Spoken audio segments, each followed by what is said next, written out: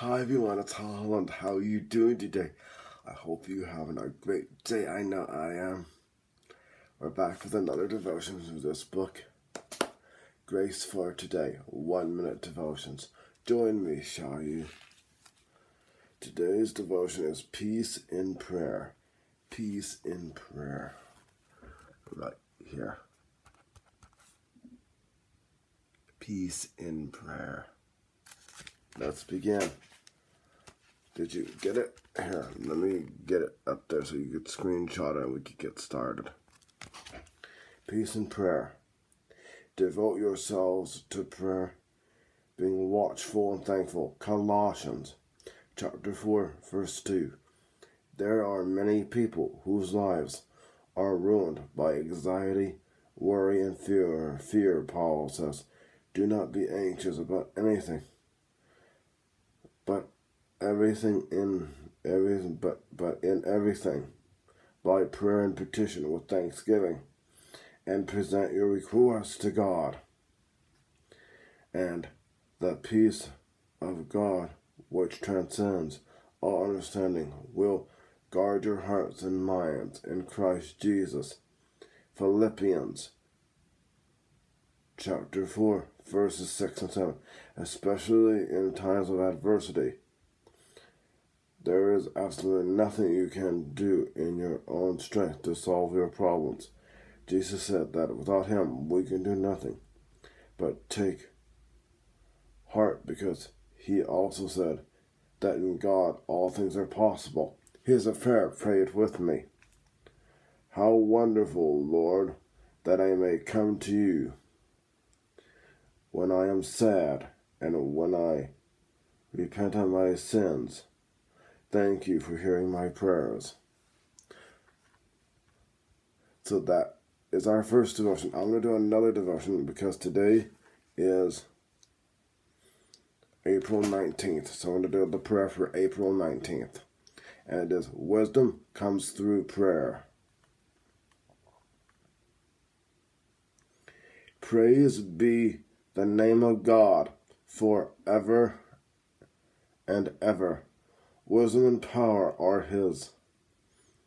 He gives wisdom to the wise and knowledge to the discerning.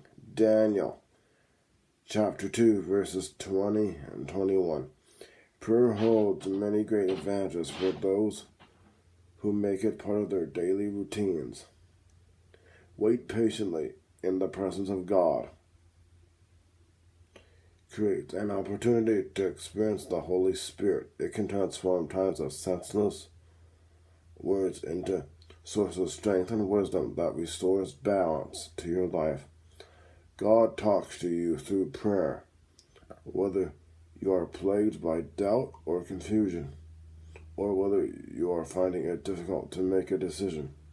The person who prays will be enlightened and guided. Prayer confirms the existence of God in your heart and brings with it a new experience of life and wisdom. Here's a prayer. Pray it with me.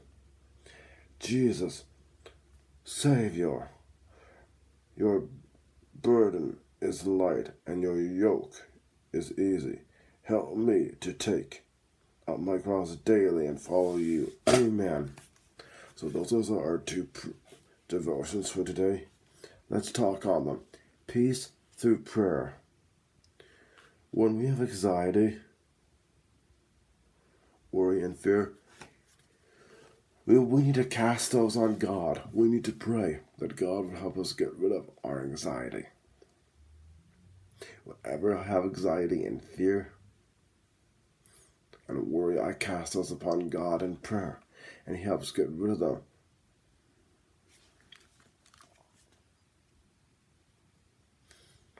We can't do this on our own. We need God. That's right, we need God. This one. It says here, God talks to you through prayer, whether you're plagued by doubt or confusion, or whether you are finding it difficult to make a decision. The person who prays will be enlightened and guided. Prayer confirms the existence of God in your heart and brings with it a new experience of life and wisdom. So remember, listen every day. peace through prayer, and wisdom comes through prayer. Those are our devotions today. I did two devotions today. Thank you so much for watching. Have a great day. We will do another kindness devotion. So the book 365 Days of Kindness this afternoon when I get home from work. I'll put my devotions playlist in the description box below. Remember this every day. God loves you. Jesus loves you. I love you. Blessings to you all. God bless you. Bye.